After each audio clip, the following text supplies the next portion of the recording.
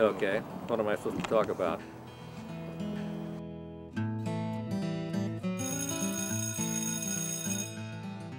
Why aren't you in class?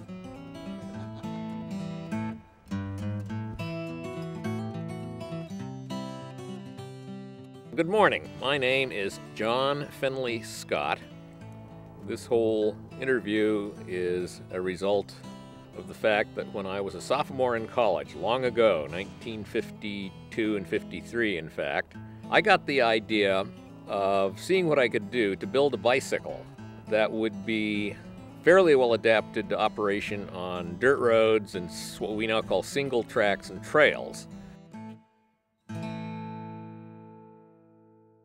So I started with a single tube, I believe it was a Schwinn, but I'm not certain, a diamond frame, conventional frame, about 21.5 inches tall, 22.5 inches long in the top tube, laid back angles of those days, what we call gas pipe construction, Astabula one-piece crank, but it was sized to take balloon tires.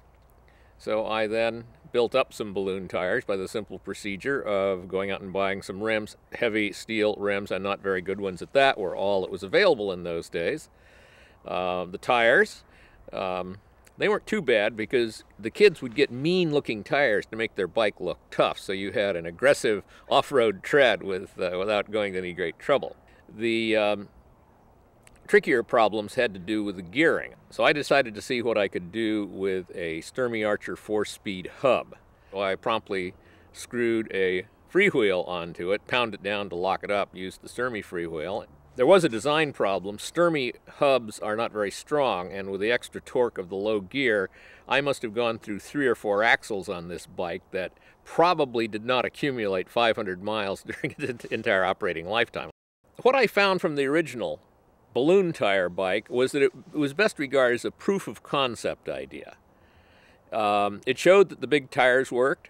It showed that low gears really paid off, but the thing weighed 46 or 47 pounds, and it was hard to transport, let alone ride up a hill. These many people that were working out of Marin County repeated to a large extent the kind of design I came up with, because the components, at least for large tire bicycles, had changed very little from 1953 to 1973 or even 75.